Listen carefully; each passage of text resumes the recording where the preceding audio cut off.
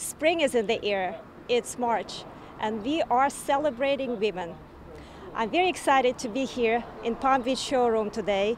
It's the opening night preview for the exhibition called Future is Female, showcasing artwork spanning from the early 20th century up to today. Without any further ado, let's go in. My namesake artist Jane Baldridge loves water, which is reflected in her art. I paint abstract seascapes because for my entire life it's been all about the water. You mentioned that you're a captain.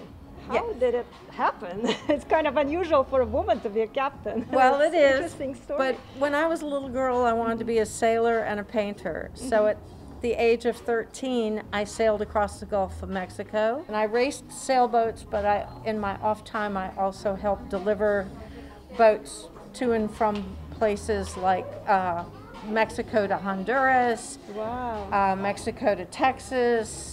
It's impressive. And what about that piece? She is a mannequin that I have covered in recycled navigational charts. Those are all areas that flood on a regular basis and could be have permanent inundation in areas in the next 10 years. It's my social commentary statement trying to work with the world to bring attention to things that people need to pay attention to. Right, thank you very much. The event is organized in partnership with Women of Wall Street. Here is Jules Zarin, one of the members of this organization. So I'm a five-time author. I've written cookbooks, mostly plant-based. I'm also a longtime mixologist and a nutritionist, and so I'm the guest mixologist this evening. I created a lovely botanical spritz using Spring 44 gin and Topo Chico water, mineral water, and I made a homemade botanical with lavender and elderflower. It's just a beautiful way to celebrate women and the softness of women, female, for this exhibition. So yes, looking forward to try it. Yes, absolutely. Thank you so much. Yes, of course. Thank you. Canadian-born, Palm Beach-based artist Kasha is a showroom regular who always brightens up the room. I'm one of the featured artists. Well, I'm super thrilled. And I brought to the table my flower puzzle series. Right. And I've shot different locations on the island, with the exception of the white roses. That was South Beach, but I have A1A, Hibiscus Avenue, which is the street between Tiffany and Chanel, South Beach, the yellow is Worth Avenue, and then A1A on the end. Every single piece has been placed perfectly so that they fit and, in essence, create this flower puzzle effect. All right. Thank you very much. Well, it's always great to see you. My next guest has a fascinating life story. My name is Danuta Rothschild. Interesting name, not very Polish sounding, right? That's well, my husband French. was the Rothschild, but he passed away a long time ago, 20 years ago. And I still got the great name. Can you please tell me a little bit about your art? How did you start doing it? Well, my husband was in the movie business. And so I always have the access to be around celebrities and movie sets and painting sets and creating staging and doing all that stuff. But I started studying art in Poland, in Warsaw, and I was already on first year in Poland in Academy of Arts in Warsaw. And then I have to leave, and it was my happiest time. And I had to leave, you know, because of Soviet regime. Yeah, there was communistic regime, and we had to go. Plus, I'm partially Jewish, and it was uprising then, and people had to go. What inspires you? Life itself. Everything inspired. People walking. I like to take photographs. When I start creating and putting paints on a canvas, things are starting to come about.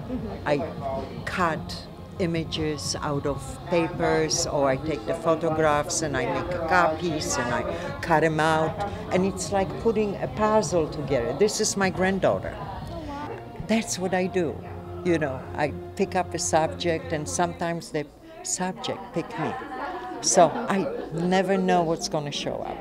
I paint all the time. Thank you very much, Danuta. It was very Pleasure. nice meeting Thank you.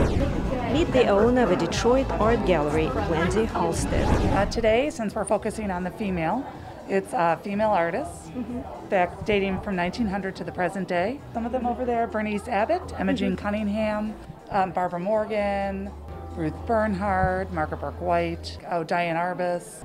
A lot of the female photographers focused on imagery of different people. And I see a lot of dancers. Yep, a lot of dancers. Women like to photograph dancers, Barbara Morgan especially, and Emma Jean Cunningham. They were very involved in that community. And how did you start? We are the oldest fine art gallery in the country. My dad started the gallery in 1969. And I kind of carried on starting my own gallery in 2006. We worked together for a while, and so it's just kind of in my blood. I had time to spend with the photographers, so that's when you get to know them, people like Ansel Adams and Audrey Cortege I got to spend time with. So that was really a wonderful way to go. And then we have some contemporary people as well, like Angela Sua.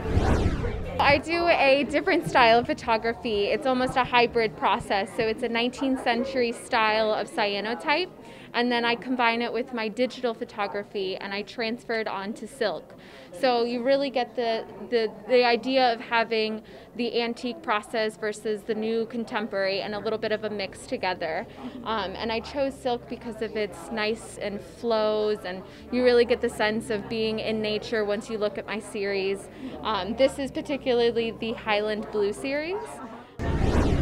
Last but not least, I had to meet the artist who created these beautiful floral paintings, Carol Calicchio. I'm an abstract floral painter, and I like to use a technique called the loaded brush technique. What is it?